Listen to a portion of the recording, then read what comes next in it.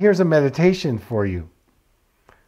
What if you woke up tomorrow and you didn't need your glasses anymore and you saw 2020? I mean, that's possible. It's definitely possible.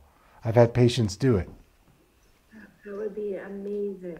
So start feeling what that's like, to imagine that.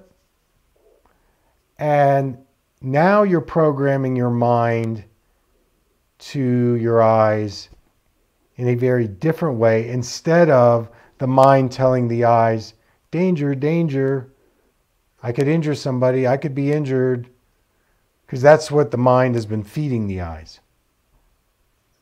And whatever the mind feeds the eyes eventually change the structure to accommodate what the mind is telling it.